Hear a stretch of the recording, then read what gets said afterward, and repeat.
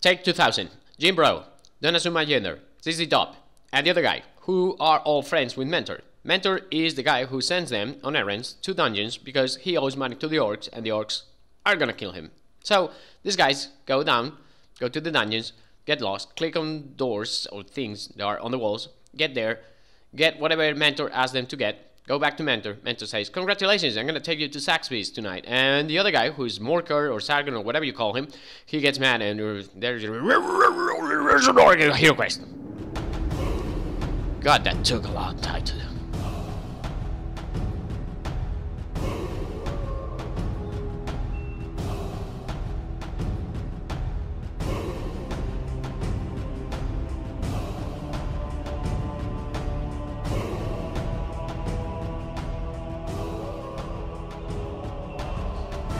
So welcome back to another tutorial. On today's tutorial we're gonna learn how to paint the heroes for Heroquest. So as you can see, I cleaned them already and now we're gonna wash them and get them ready for the priming, which is quite important that, you know, get them very clean. As usual, I'm gonna use the white spray. So white is what we need to base them with, because washes and inks are gonna need to be painted on this clear coat of nice white paint. And as usual, we're gonna start with the metals. Lead belcher.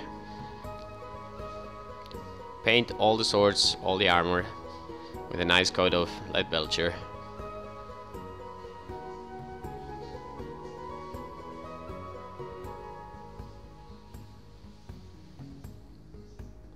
After that, we're gonna go through Gehenna's gold. Same thing. Sword hilts, belts, etc.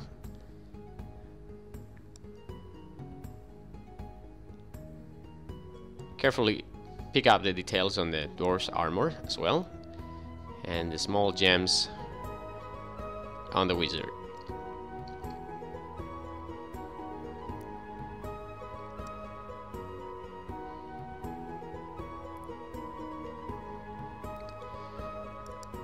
Now we're gonna give a nice coat of Reclaimed Flesh Shade on all the flesh, on all the miniatures. The Barbarian is the one that has the most. The Elf is just the hands and the face. Same with the Wizard, only just the face, and the Dwarf as well.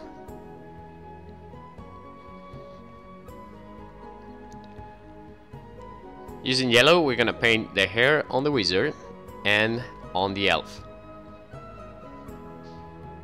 Also, the wizard has some details in flames, and I'm gonna paint those with this yellow.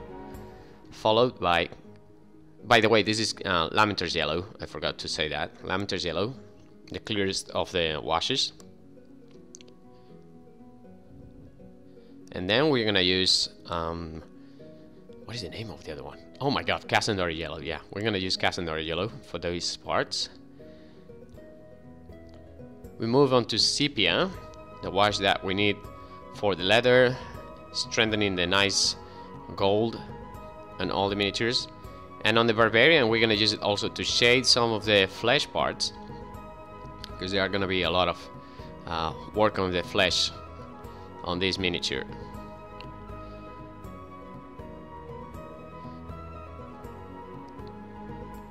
Same for the elf. Flesh gets a little bit of sepia. The boots, leather, and such are gonna get a nice coat of sepia.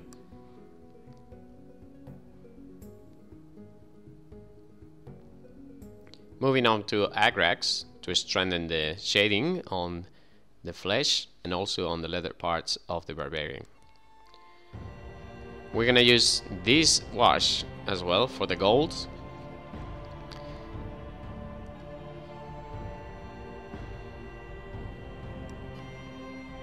And as before, we're gonna use it on the leather parts on the miniatures. Since the wizard is wearing a whitish robe, we're gonna paint that with Agrax, because then we're gonna highlight it to make it look as it should.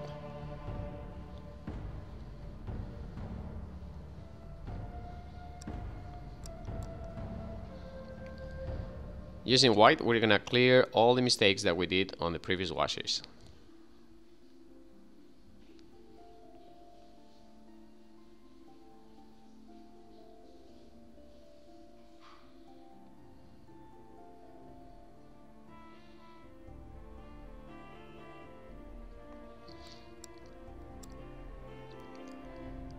Now we're gonna use Gilliman Blue to paint the cape on the wizard.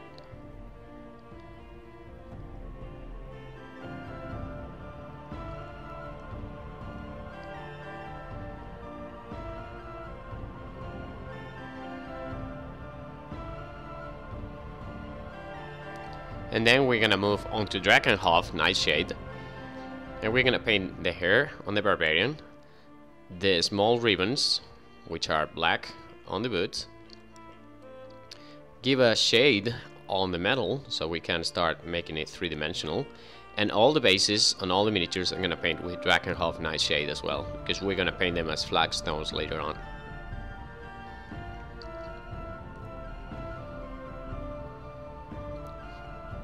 The dwarf has a white beard, but we need a grayish tone on the bottom, so we're gonna paint it with Drakenhof as well.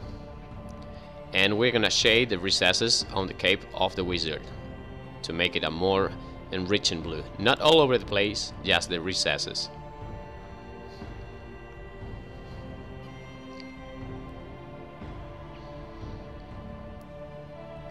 With Nuln Oil, we're going to make an extra coat on the hair of the barbarian, those ribbons, and we're gonna do the same on the ribbons on the beard of the dwarf. We're also gonna use it to darken some of the metallic areas here and there.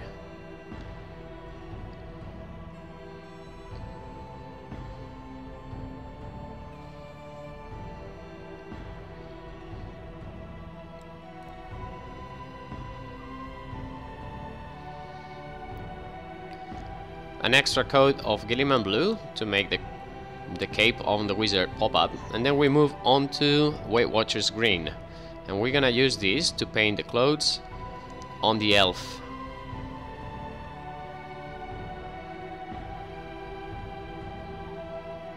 Now remember, we're using the scheme from the boxed art, not the cards. So if you look at it, Mike McVeigh painted the dwarf's clothes as well. A little bit of green here and there on the armor. Then we move on to Fuegan Orange, and we're gonna paint the boots, the gloves, on the wizard, by the way. And on the dwarf, he has some details on the gloves as well. With Fuegan Orange, we're gonna give a little bit more tonality to the skin of the barbarian and also the trunks that he's wearing.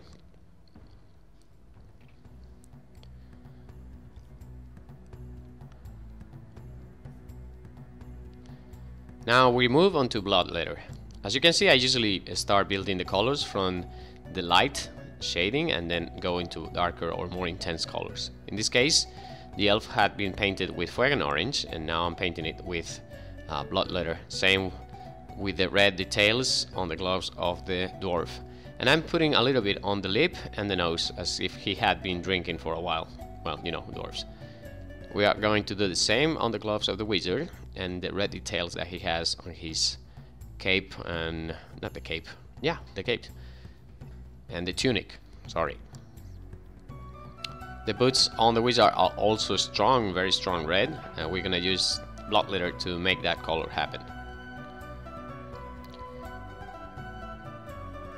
With a darker shade of green, in this case I think it's what is the name of this green? I forgot. I'll check. We're gonna paint the details in green on the elf. Same with the dwarf. Those small parts on his armor, beneath the armor.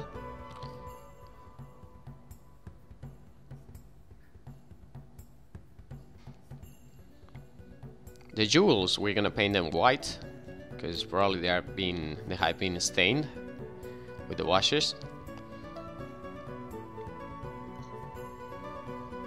There are a lot of small jewels and details on these miniatures. Even though they look simple, they have a lot of details. The dwarf apparently has spent more money on jewels. He's like the Mr. T of the group, basically. Using Bieltan Green, which is the color that I forgot the name, we're gonna darken the clothing on the elf a second time. which is the pants and that small piece on his shoulders. The dwarf as well. The Akaton that he has beneath the armor.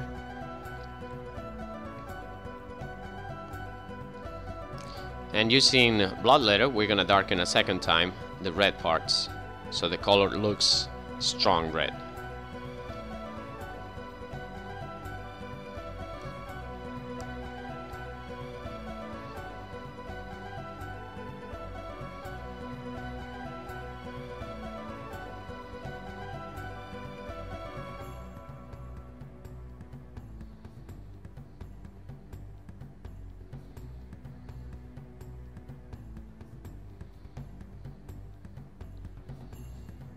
We're using cardboard crimson here to paint the handle on the axe.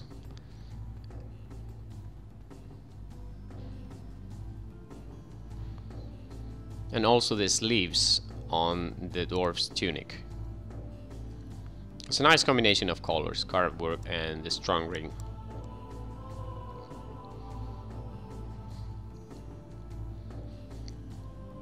So if you want to stop now, this is how the heroes will look. It's a good level for tabletop gaming. After this, you can go the extra mile and make them look much better, but I think this is a decent standard for gaming already.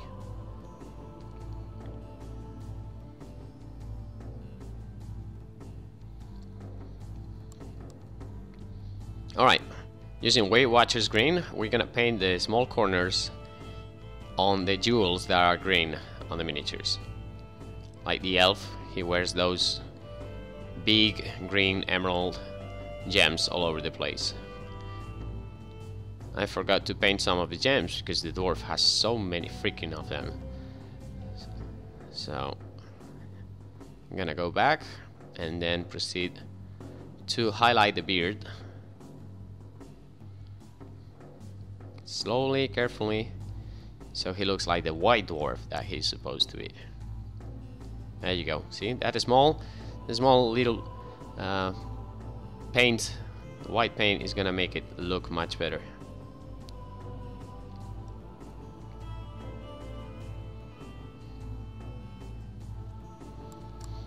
Ushapti bone is going to be used now to highlight the clothes on the wizard, so the tunic doesn't look that dirty.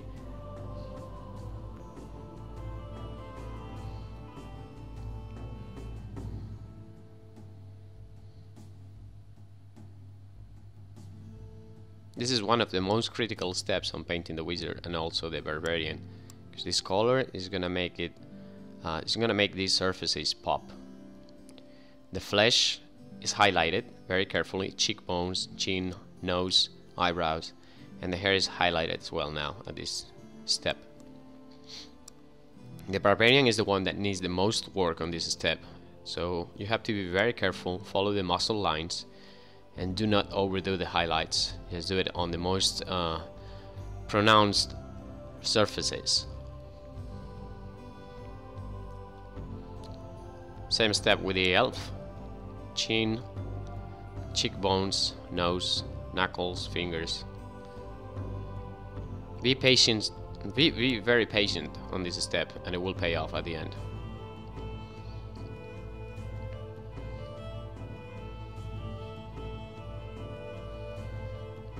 Okay, this is a wash with a new one of my new inks. It's basically the substitute that I found for the dark wash that I used from Citadel, which is not made anymore. And I'm gonna use it on the gold. In the dwarf, on the dwarf, I want to use it on the boots and the gloves because I want them darker, as in the original miniature. And on the elf, I'm gonna use it as well on the golden details, his bag. And I'm going to paint the small lines on the green pants because those will be painted red later. So this is the base for that red that I'm going to do later on. Here we are working on the gold.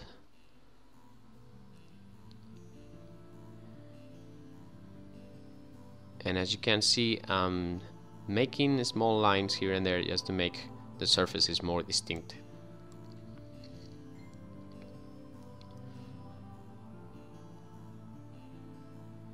Working on the mouth, the eyes. The Barbarian, though he might seem the easiest one to paint because of the small amount of different colors you use, is actually one of the hardest. So yeah, here we go with the gems again. Paint in green with a darker shade of green. In this case it will be Biltan green. So we get that transition between white and dark.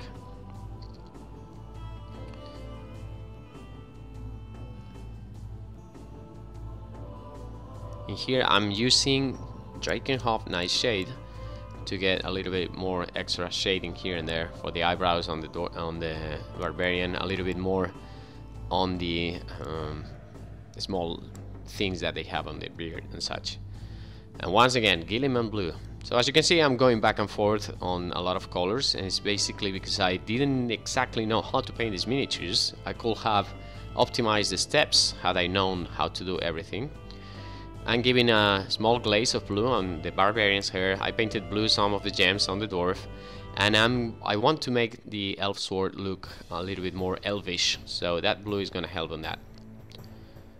Carefully with white, I'm gonna highlight the clothes and the robes and whatnot on the wizard, and I'm gonna paint a small line over the red line on the cape, because that has a distinctive detail by Mike McVeigh that I want to copy.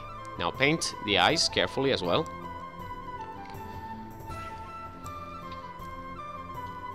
The eyebrows, a little bit of highlights just to make it look better. The flesh on the Barbarian is going to be highlighted one last time. Very careful, do not overdo the white because you can go too white in this case. And on the elf, I'm gonna paint small white lines inside the brown lines that I painted before. Highlight the gems if you did too much wash. Lamenter's yellow again. And on this step, after we highlighted the hair, we're gonna give a glaze so it looks more natural and not so white.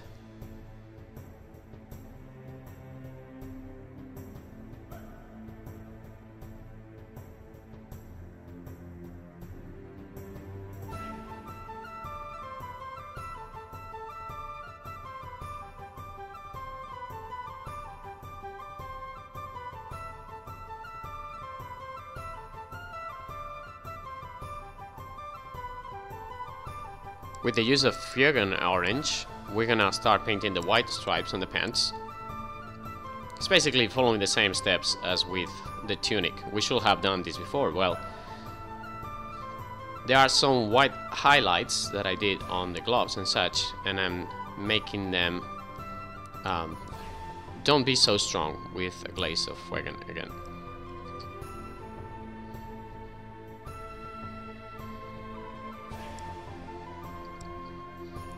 Blood letter red.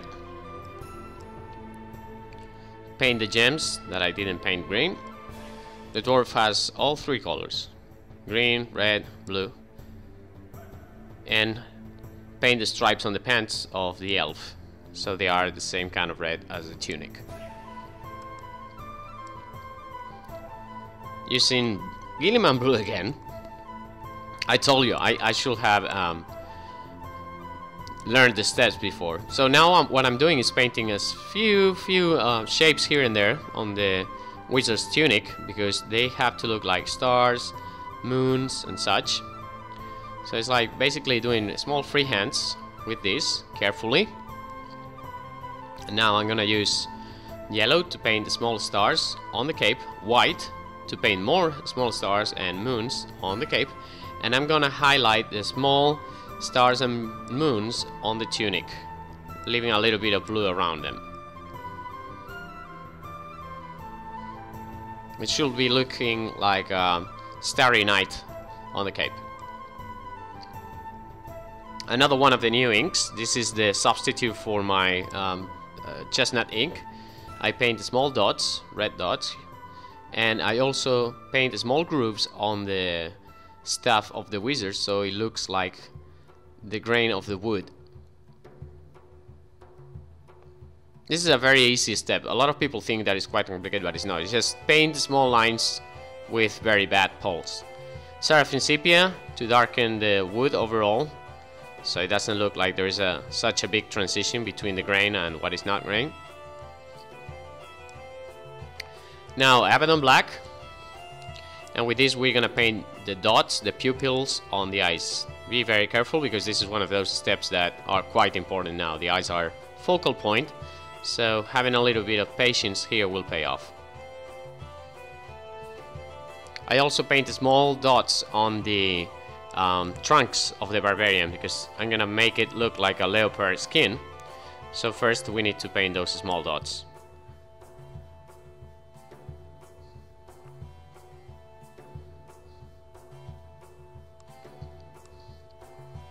With the use of white, again, I paint inside those dots. And then we will have the small, you know, small things that leopards have on their skin. Iron Breaker to highlight the metals. I use the flat side of my brush to start highlighting the blade, and then I make these small grooves or indents as to make it look a little bit sharp. There's not much to it, it's actually quite easy to do if you are careful. Highlight the armor on the dwarf, which is kind of too dark otherwise. And also his axe with some highlights, showing the true metal of dwarven smiths.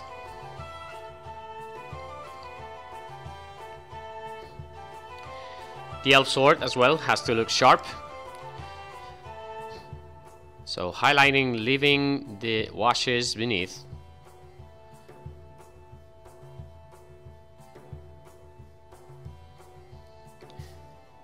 We're gonna highlight as well with Gehenna's Gold.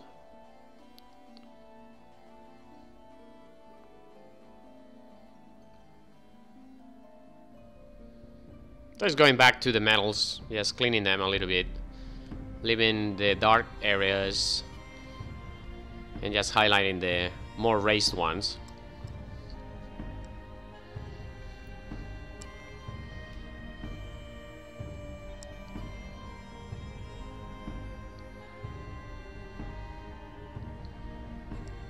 Everybody gets the same treatment. So as you can see, what I've done with these miniatures is just go back and forth with a lot of colors. We could actually optimize the whole painting much more, but well, Runefang Steel is the last highlight on the silver metal. So just apply light here and there, and thus you will achieve the results that you want to achieve, which is making the swords look sharp, the armor look shiny without overdoing it, and also having a little bit of volume here and there. I don't do dry brush. That will be suicide at this moment, because otherwise you're gonna stain all the things, all the areas around. With pure black, which I could have done before, but well, I'm gonna draw these small checkers on the white line on the cape.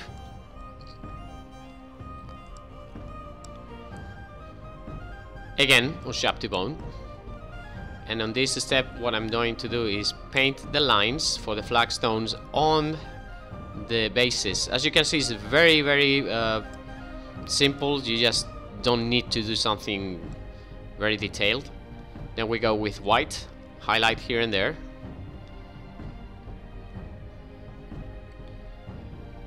You don't need to be very careful here. Again, Abaddon Black, paint in between the flagstones, so you make them look three-dimensional. And since the highlights are a little bit too strong, well, it's time to darken them on the next step using Agrax Earthshade, and that way you will finish the bases. So as I was saying, I have used a lot of colors, twice or three times. I could have done this faster if I knew exactly where I was going, if I had organized myself better. But it was a little bit painting by ear, because I had to look at the pictures of Mike McVeigh miniatures and basically figure out how to do all those things. But I hope you enjoyed the tutorial. here we have the finished miniatures. Sorry for making you wait so long, my computer just acted up. Windows 10 rolled in, changed all the settings. I don't have internet, I have to put it on a USB stick and upload it from another computer. But well, I hope you enjoyed. Stay tuned for another tutorial, maybe in 3 or 4 years from now.